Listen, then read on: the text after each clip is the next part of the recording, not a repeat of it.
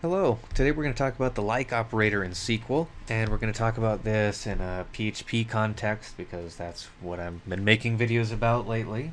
This is just general SQL, but we're going to look at some PHP implications in a minute here.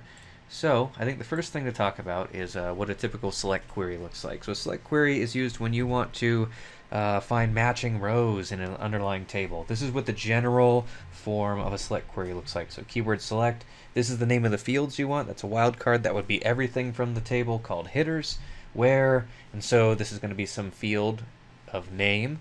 Like literally it's named name, and so what I would be doing if I conducted this query is I would get every row from a table called headers where the name was Ken. So if I ran this, I'd get a predictable set, right? I'd get everyone whose name is Ken. And that's what you call an exact match. There's a time and a place for that search, but you might want to conduct a different kind of search, and so a like operator can be used to carry that out. So once you understand how this works, then we can talk about a like. So like is a little like this. So it's still a select. So select star from headers where none of that changed at all. This is the name of the column or the field that you're looking at. And instead of an equal sign, we use the word like. So there's no equal here.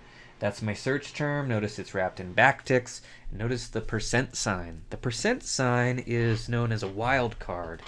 So if I do something like this, the result is going to be that I'm going to find every row that starts with Ken, and I don't care. After the E or after the N in Ken, I don't care what comes after it, and that's what a wildcard represents. So like for example, I would get Ken, because that starts with Ken. I would also get Kent, because Kent starts with Ken. I would get Kenneth, because that starts with Ken, and I'd also get something like Kenya. And so that's how you can use a like operator to conduct different kinds of searches. You could take this wildcard and you could put it on the beginning of the word, and if you put that wildcard on the beginning of the word, then you would only get words that ended with Ken. Oftentimes, when I'm conducting a web search and I want to allow a powerful search from my users, you can put wildcards on both ends of it, in which case you'll just find every term that has the word Ken in it. So that's what I'm going to tell you about the syntax of the like query. Now let's just kind of look at it in practice. So here's a page, and this page carries out searches.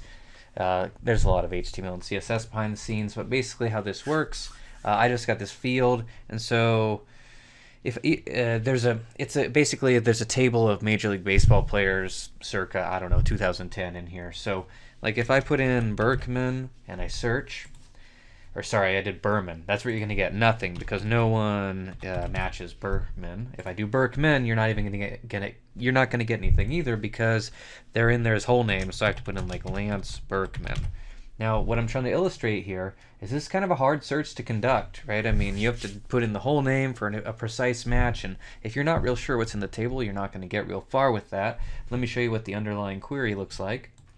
So here's my query. So I'm just doing a vanilla flavored just where search. So I'm grabbing something from a form, carrying out a search accordingly, and you can see it's looking for an exact match. Now if I wanted to make this easier for my users to use, I'm not going to change the way I'm getting the value, but if I want to substitute out this equals for a like, you'll also notice that I'm using all caps for the SQL keywords.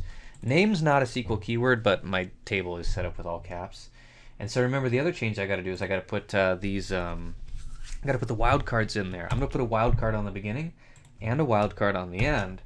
So now, just to show you, I'm going to get way more results, and that's probably a good thing depending on what kind of access you're trying to allow here. So now if I just put in Berkman, it should pull up Lance Berkman and anyone else with a Berkman in their name, which is just Lance Berkman. But that's nice, right? Like now I can either search by first name or last name, and I can do things like I can just put in man, and I'm going to get every player that has a man in their name. And you see, I get a whole bunch of results. Yeah, I probably should have done a dynamic div, but I didn't. But as you can see, it's allowing for a more powerful search through using the like operator. Oftentimes when you're creating a web-based search, depending on what you want to do, a like might be the right tool. So hopefully that makes sense as to how you can use the like operator to allow your users to conduct a different search than what you would with just a straight where clause. So I hope that helps you to better understand the issue, and thanks for watching.